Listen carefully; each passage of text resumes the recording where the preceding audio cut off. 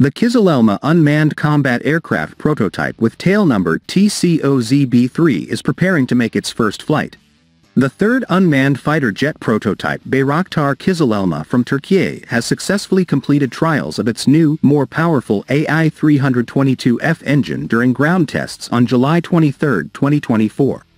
KIZILELMA Red Apple is a jet-powered unmanned combat aerial vehicle UCAV, currently being developed by defense company Baykar.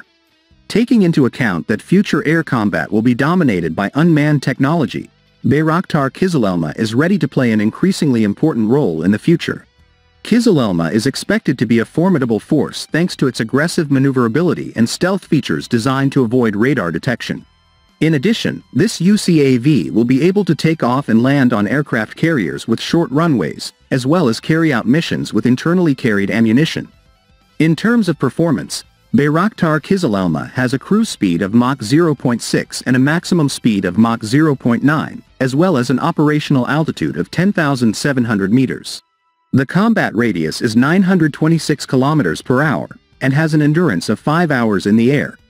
This combat drone has a maximum takeoff weight of 8.5 tons and carries a variety of payloads of up to 1.5 tons, including various weapons in its belly. Its advanced features include fully autonomous takeoff and landing, low radar cross-section (RCS), and high maneuverability. Then the line of sight (LOS) and beyond line of sight (BLOS) capabilities, as well as high situational awareness thanks to its AESA radar.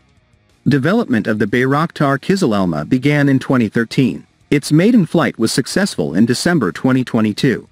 The Bayraktar Kızılelma is expected to begin mass production in 2024, with plans to conduct test flights from the Turkish Navy's TCG Anadolu aircraft carrier in 2025.